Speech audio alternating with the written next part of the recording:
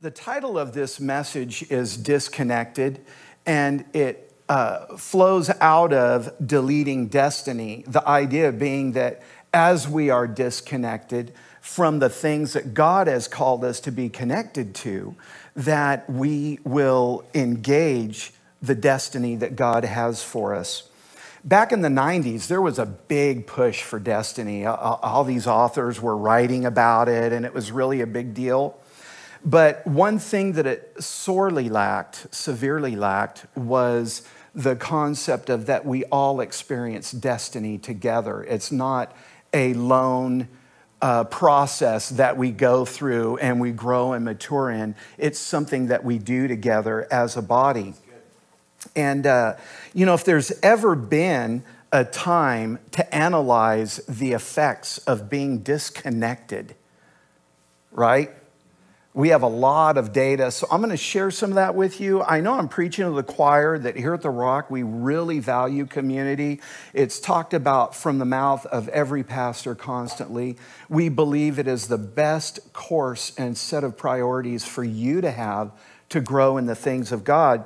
But for the sake of context, I want to share some of these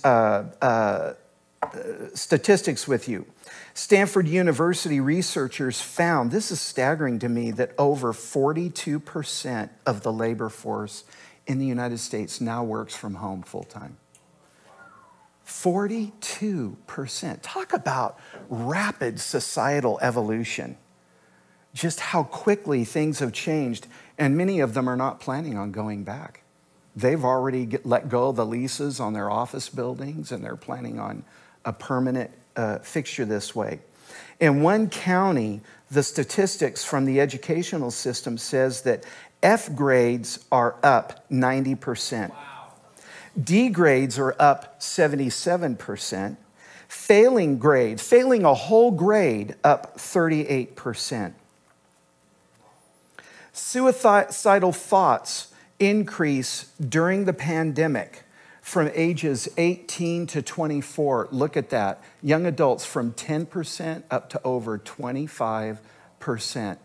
From 4.3% up to 11% amongst all ages. That's from the CDC.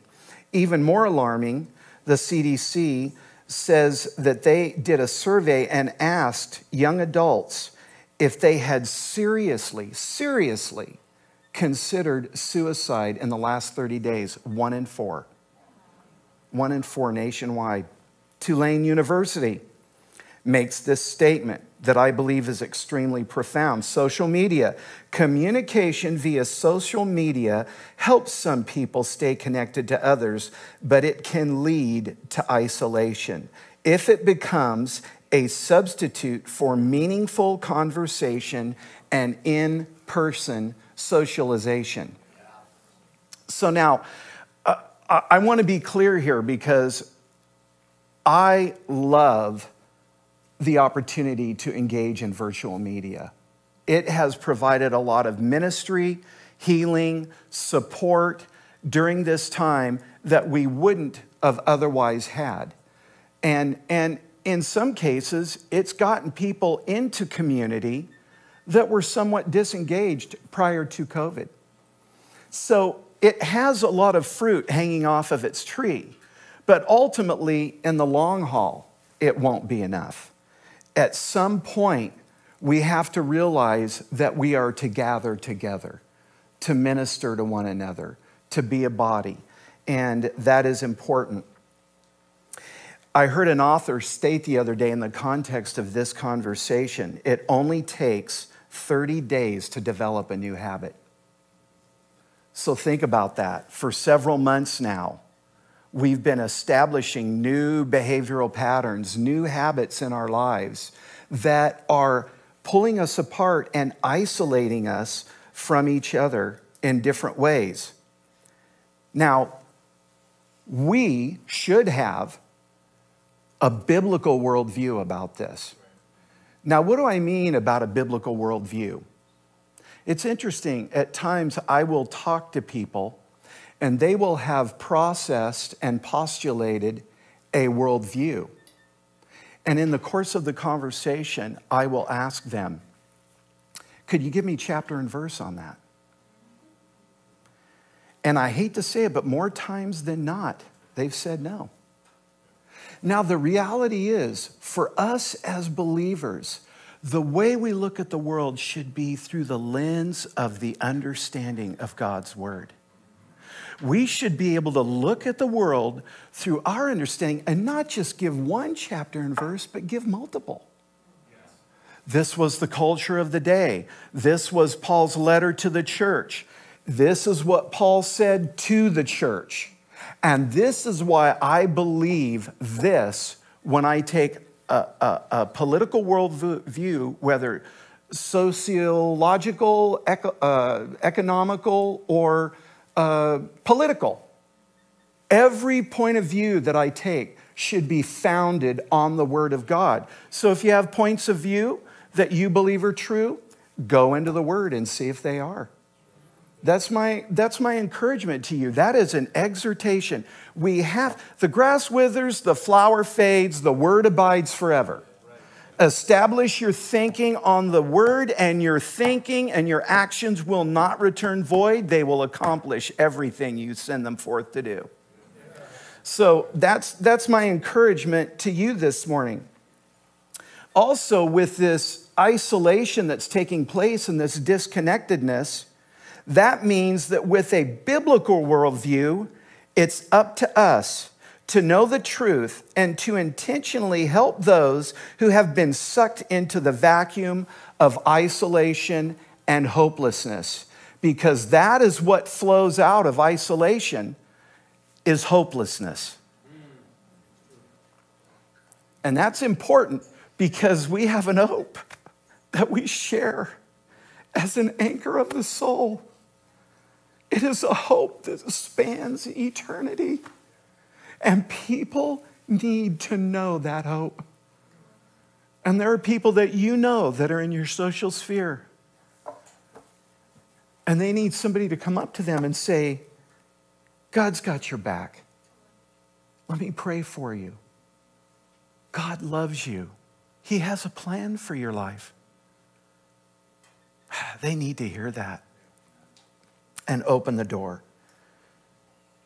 Unfortunately, it's only after a period of time that we really experience the ravages of neglect or isolation. So some scriptures that come to my mind is 1 Peter chapter 5, verse 8. It says, be watchful, for your adversary, the devil, prowls like a roaring lion, seeking whom he may devour. If you've ever watched any, what do they call those shows where it shows the lions? A National Geographic or a nature show. That's what I was looking for. You watch lions, they always isolate. They always isolate the weakest in the herd or the youngest, and they pick them off, and that becomes their dinner. And that's how Satan prowls around. He wants us divided. He wants us separated. We're easier to pick off. The strength that we experience being united in the body is unbelievable, but it is only something that can be experienced through faith. If you don't believe it, you won't experience it. You got to believe it. You got to believe what the word says about the unity of the faith and exercise it and have corresponding actions to your faith. Ephesians chapter 4, verses 1 through 6. Therefore, I, a prisoner of the Lord. I read that yesterday. My first thought was, we are prisoners of the love of God. We are prisoners of his grace. We are prisoners of his mercy. We are prisoners of his divine wisdom and insight. We're prisoners of his revelation. Man, what a great life we have. What a wonderful, beautiful life we have. I urge you to walk in a manner worthy of the calling to which you have been called, with all humility and gentleness. Why? Because we have to deny ourselves to do this. With patience, bearing with one another in love. Then he says to be eager. Everybody say, be eager. We got to be eager about this, church. We've got to be eager to maintain the unity of the faith. Be eager to maintain the unity of the Spirit in the bond of peace. Be eager. I challenge you, many priorities can get in the way, but be eager means this is a huge priority. This eclipses many things on your priority scale. Be eager. Look forward to it. Anticipate it. Through this lifestyle, we build the kingdom. The unity of the Spirit in the bond of peace. He goes on to say there's one body, one faith, and all of that is uniting conversation. It's about, hey, we're all in one family, we're all in one faith, and we're all together on this. When I saw that unity of the Spirit and the bond of peace, I thought about the very first time I really understood what it meant to be bonded to someone. And the first time I heard this, you guys all look like a bunch of judges over there after the... Are you guys going to hold up like a scorecard after my message? Pastor Mark was a 7.5 or an 8.0. Wow. I better kick it up a notch, Brandon. I want a good rating at the... Anyway, I've got to get through this because we have some really cool stuff at the end of this service. So I'm just going to blow through this real quick.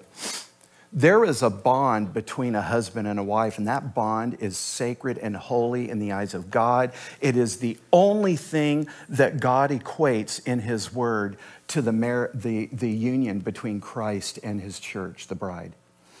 It is a sacred and holy thing. And if I were to ask you right now, on a scale of 1 to 10, give me your bond rating with your spouse, you would come up with a number almost instantly.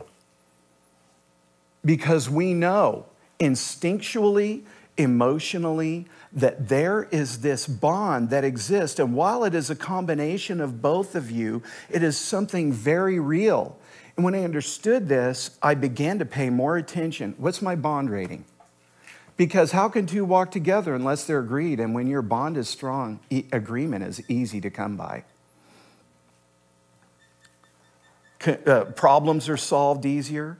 So that bond rating is important. But just as even more so important is we have a bond with God. You know, what's our bond rating with God? What's our bond rating with our children? What's our bond rating with the body of Christ?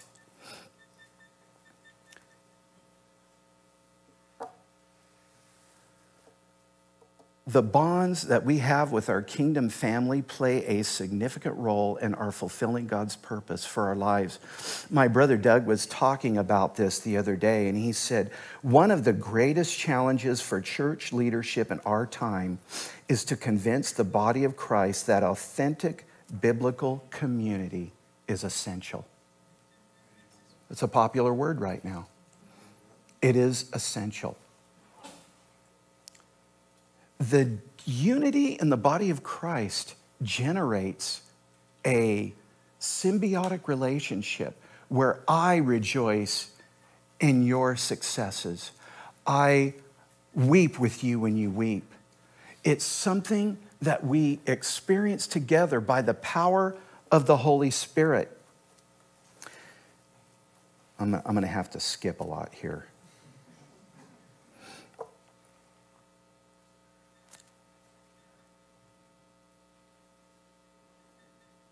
As a church, we have a shared destiny